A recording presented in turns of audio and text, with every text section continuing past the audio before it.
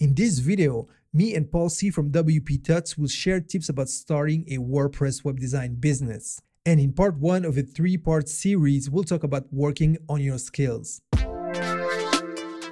Hello and welcome to the Digital Alchemist podcast. I'm your host Casino from Casino.com. I'm the Digital Alchemist, and today is episode 1 of a 3-part series where me and Paul C will share tips about starting a WordPress web design business. So make sure to subscribe and smash the notification bell to get notified when new episodes come up, as well as new podcasts. Because yes, this format may become a regular show on the channel. Paul C, to me, is the content beast. So I'd like to welcome Paul.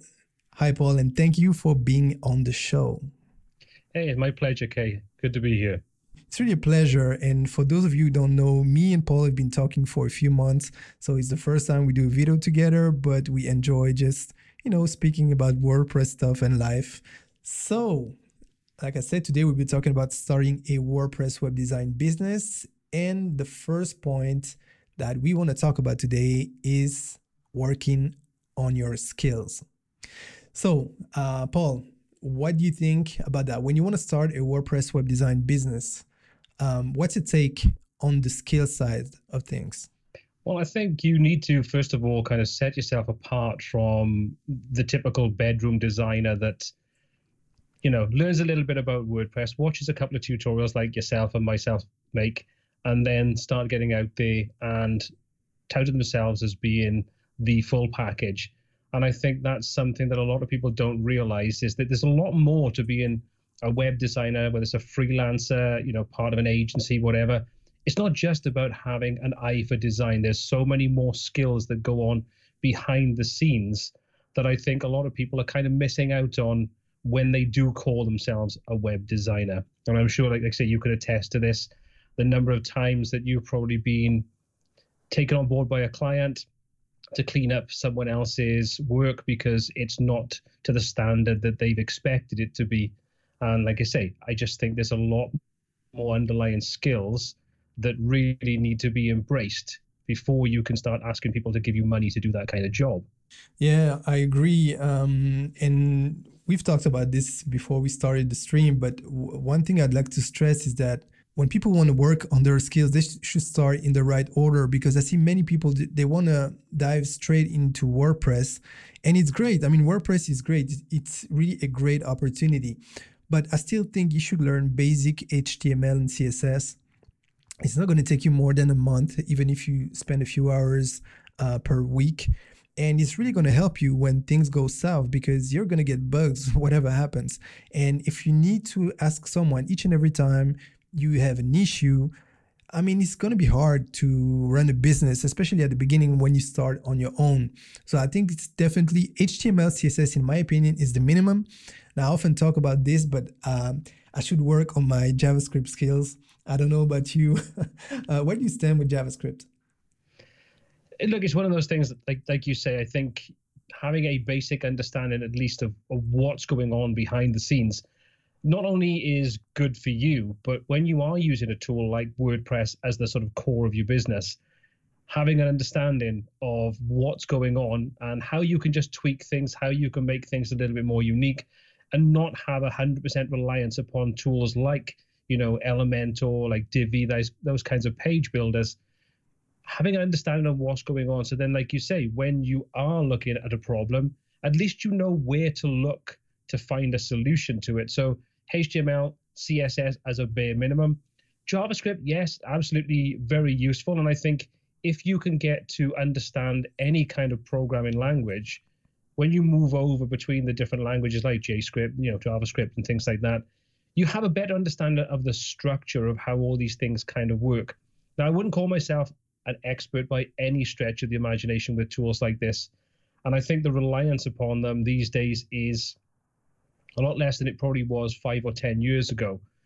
But I think it's still good to have even just an understanding of what's going on behind the scenes, just to make your life a lot easier.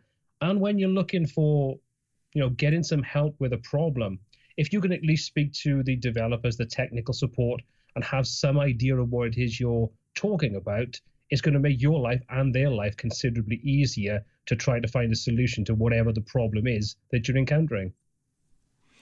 Yeah, exactly. And I think you and I come from an age where we learned to code and do many things manually.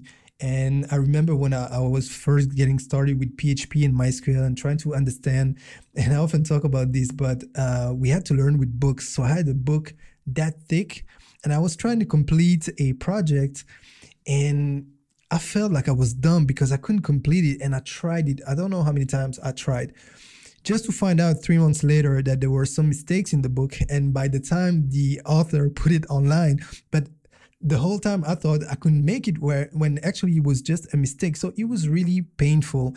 And I mean, nowadays you can just hop on to YouTube and find a video, find a tutorial, and create, a simple administration platform, just the bare minimum, but you're just going to understand what's the relationship between PHP and MySQL. I'm not talking about becoming a full stack developer, because most of my audience and your audience too, I think, are not really into that.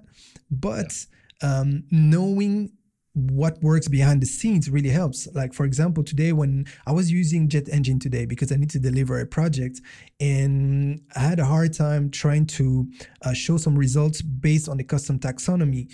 Well, the fact that I know how PHP and MySQL works, I managed to find where the issue was, instead of going to a forum, asking people and spending hours or days trying to understand what happens.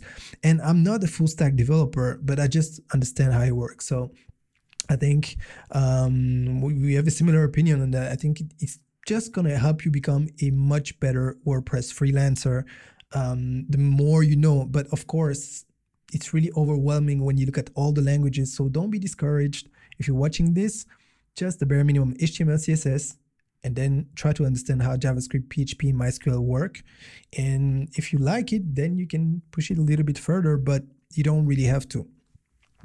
To add on to that, it's also a good idea to have an understanding of how database structures work, because if you follow my tutorials, one of the comments that kind of comes up time and time again is that I take different tools and I combine them together to create something that is maybe a little unique. Like, for example, the front end dashboard that I created recently, that even some of the developers over at Elementor wanted have access to that so they could see how I done it. But that's because I kind of come from a background of developing my own CMS using tools like Dreamweaver and some of the rapid application sort of tools that you had back in the day. So having an understanding of how these things integrate, how they talk to each other, just makes the whole process of creating something that maybe, at first sort of impression could just be incredibly complicated. But when you understand how those tools work together, how the database works together, it means that you can then push things beyond. You can create some more sort of unique projects with the tools that you have on hand, because you kind of know a little bit better what you can do, what you can achieve, and how they'll integrate with each other. I think that's a good thing to know, as well as the code side of things. So you can get a little more creative with the tools you have on hand.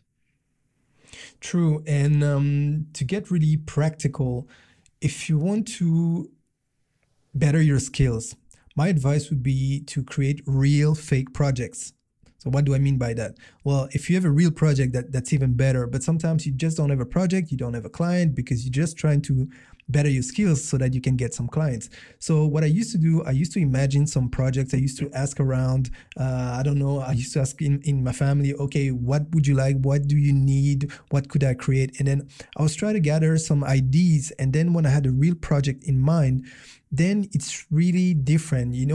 Many tutorials here on YouTube are great, but sometimes they lack the real life factor. So when you have a deadline, when you have a real brief, you need to achieve something. At least for me, that's always the best way I've learned. So I could try to learn with a book, I could try to learn, with a theoretical course, but when I really had to achieve something, that's when I made giant leaps. And I've actually advised that to some people who were getting started, and they told me they had a really good return with that method. So one way you could do it is ask a friend or family, like I said, or maybe you can take it a little bit further if you're confident, and maybe you have someone in your family that has a company. You can go and ask them. Now, we're not talking about, once again, crazy complicated websites, but another thing you could do is just try to find a company that has, a website that doesn't look that good, so that you can recreate it. But we'll talk about that in a moment. So, Paul, what would be your way of growing your skills the more efficient way? What I would say is, like you've just said, it's good to get real world examples that you can work on. And there are plenty of sort of small companies, organizations, charities, different things that you could talk to. Like I say, it could be a friend of a friend, could be a relative, could just be someone you know from, a group of friends. Use that as a good starting point to find out how it is working with clients. But the one thing I would highly stress, even if you're working for $0, £0, put a contract into place, outline what you're going to deliver to them, outline timescales, so you know exactly what's going on and they know what they're going to get. Then there's no surprises if something takes a nasty turn, takes a turn for, goes in a direction you may not have thought.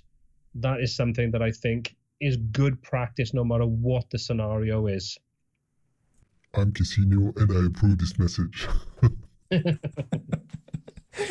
This is something I talk about all the time. You need a contract and you need to make sure, but we'll talk about that a little bit later, but you really need to make sure that people know the value that you're giving to them. So I hope that you got value out of this, and don't forget, this was episode 1 of a 3-part series where we talk about starting a WordPress web design business. So make sure to subscribe and smash the notification bell so that you get notified when new podcast episodes come up. Oh, by the way, make sure you check the WpTuts YouTube channel. You won't regret it. Oh, and if you want a killer branding for you or your clients, I created a brand guidelines template that you can download on my website. Initially, it was created for Affinity Designer, but you can use it with Adobe Illustrator with a workaround. So if you're interested, just go to casino.com/branding. So thank you for watching. I can't wait to see you in the next episode. And in the meantime, don't forget to invest in your success.